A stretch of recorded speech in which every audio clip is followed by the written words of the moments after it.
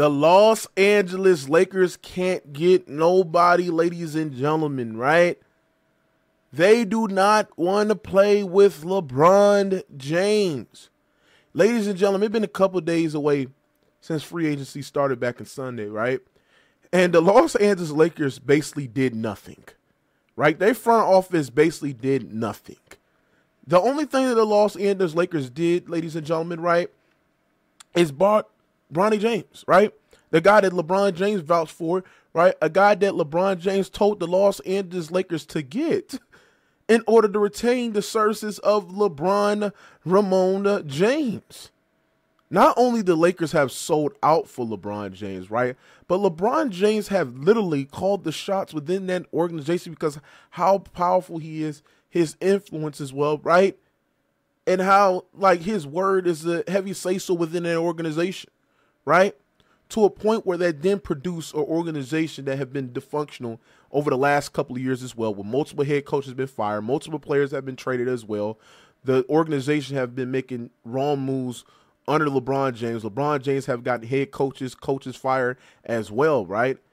And it then resulted and impacted players not even want to deal with the Bad Girls Club of LA. The Lakers are looking like the laughing stock of the NBA, ladies and gentlemen, right?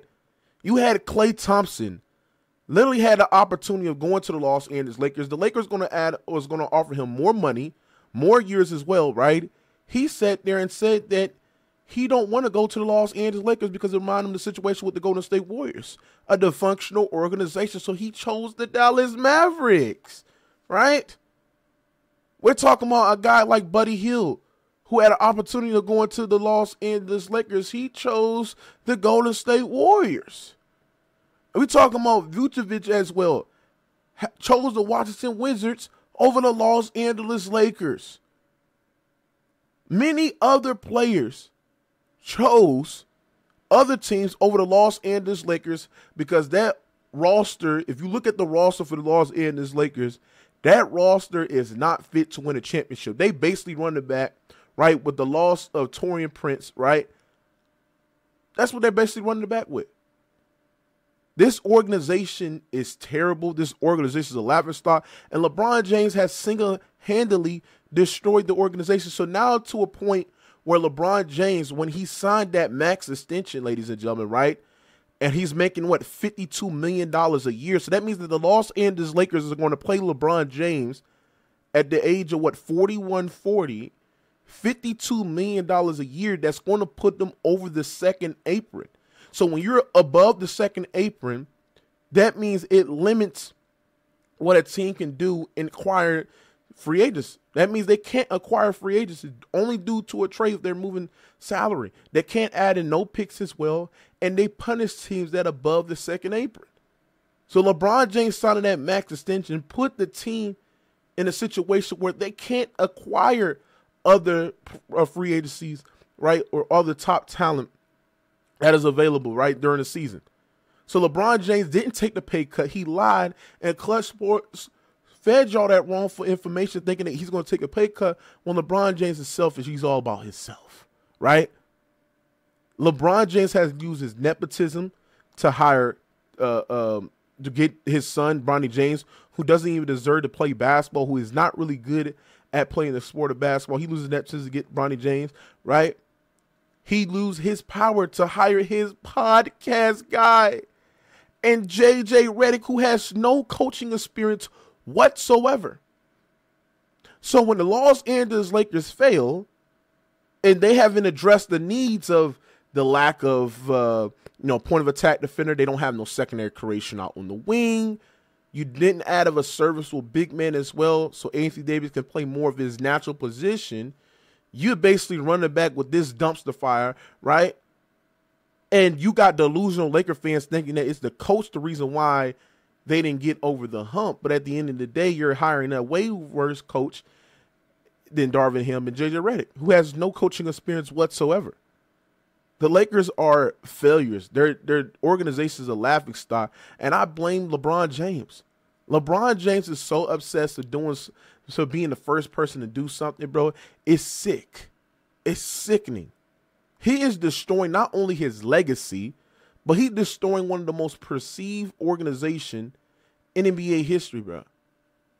That's what LeBron James is doing. So at the end of the day, when y'all sit there and blame role players and coaches, you got to look at LeBron James because his decision-making and his influence when an organization was going in another direction, he told the organization to go get a guy in Russell Westbrook who's making $48 million, right? And get him to the Los Angeles Lakers, which that's going to lose key pieces that helped them win the championship in 2020. We're talking about point of attack defenders and KCP, great floor spacing, secondary creator out on the wing, Kyle Kuzma, right? A great point of attack defender in Alex Caruso as well. Doing that by getting Russell Westbrook. Russell Westbrook, who doesn't fit well with LeBron James. LeBron James, who is supposed to have the highest IQ, vouched for the organization to go get Russell Westbrook. And since then, the Lakers have not recovered those pieces, those draft picks, the continuity as a team since LeBron James vouched for getting Russell Westbrook. So you're telling me it's all worth 3 to 4 head coaches being fired within the last 5 years. It's all worth 40 or 50 players getting traded since LeBron James been with the Los Angeles Lakers for one championship in the bubble and years of mediocrity. We talking about 2 top 10 players on the roster, and the expectation was to win multiple championships, right? And LeBron James have failed. Not only he has failed, but when he gets involved with organization standpoints, bro, he is destroying the Los Angeles Lakers. The Lakers have no future. They have no future. So at the end of the day, there is no peace. No players are willing to come over there and deal with the drama that has LeBron James present. Nobody wants to play with LeBron James at a point of his career. He's regressing as a basketball player. He's nowhere near the same defensively. He's nowhere near the impactful leading scoring option or the secondary scoring option on the team as well, right? He's just not that impactful player, ladies and gentlemen. So when you dive deep in the water, I am laughing. I am laughing at the mediocrity of the Los Angeles Lakers. Their organization is done. LeBron James have destroyed the whole entire team, bruh. You're going to have to start putting blame to not only the front office, but also LeBron James, because he's the one that influenced the other people in that organization to go get these other guys.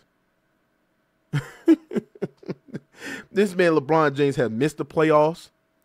He has got put out the first round, got swept in the Western Conference Finals, missed the playoffs again. Like, what is he doing? What is the sense of the direction what the organization is going through? Is they going to sit there and allow LeBron James to play with his son Bronny and miss the playoffs and not be in a top 5 seeding because they only been in a top 5 seeding once? Like, what is the sense of direction what the organization is going through? Why y'all can't move on for LeBron? LeBron James and Anthony Davis is not good enough to win a championship as a duo. They're just not. So at the end of the day, chat, when you dive deep in the water and when you break it down, he has destroyed the organization. And now he repays them for not taking a pay cut, not sitting there and saying, you know what, I am going to sacrifice and help the organization get better pieces so it can produce a cohesive roster so if they can make a deep postseason run, right? I'm going to take $52 million and put the team over the second apron, and now they can't get anybody, ladies and gentlemen. Oh, my God. Man, LeBron James, bruh, all respect to you, bruh. The way that you finessing and finagling your way out, man, much respect, bruh. Because at the end of the day, bro, you a shiesty motherfucker.